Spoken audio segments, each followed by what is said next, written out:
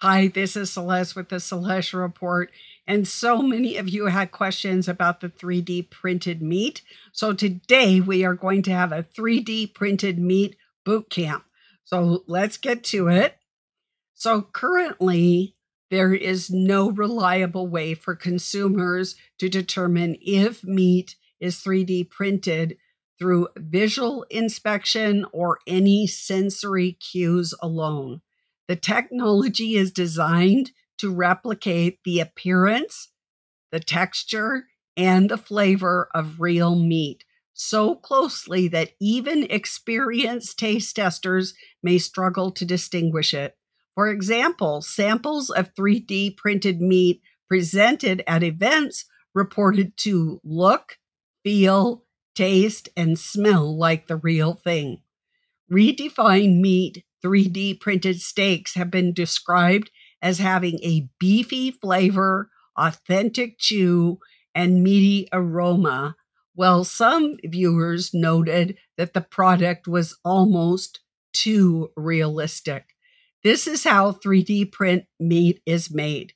It is constructed using a precise layering technology that starts with a digital model of a steak in a computer using AI. And then they use a proprietary bio inks. Yes, the very bio inks that I've been talking about since at least 2020 and even earlier, and or plant-based ingredients that are not visible to the naked eye. Some critics have noticed that the fibrous structure and color in the 3D meat products can appear too uniform compared to natural meat. This process actually began in the early 1990s when 4-H leaders were getting instructed how to teach their 4-H students that everyone and all consumers wanted uniform meats.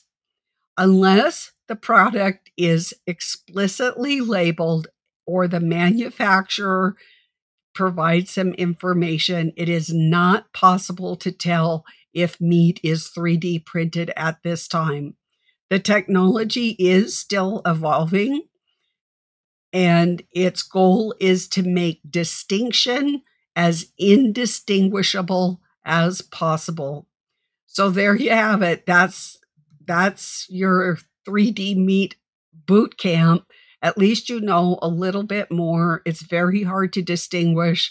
My plan of attack or solution is to go to my local rancher. That is fraught with its own problems, but at least I'm not getting 3D printed meat. I may get some other things, but that is a discussion for another day.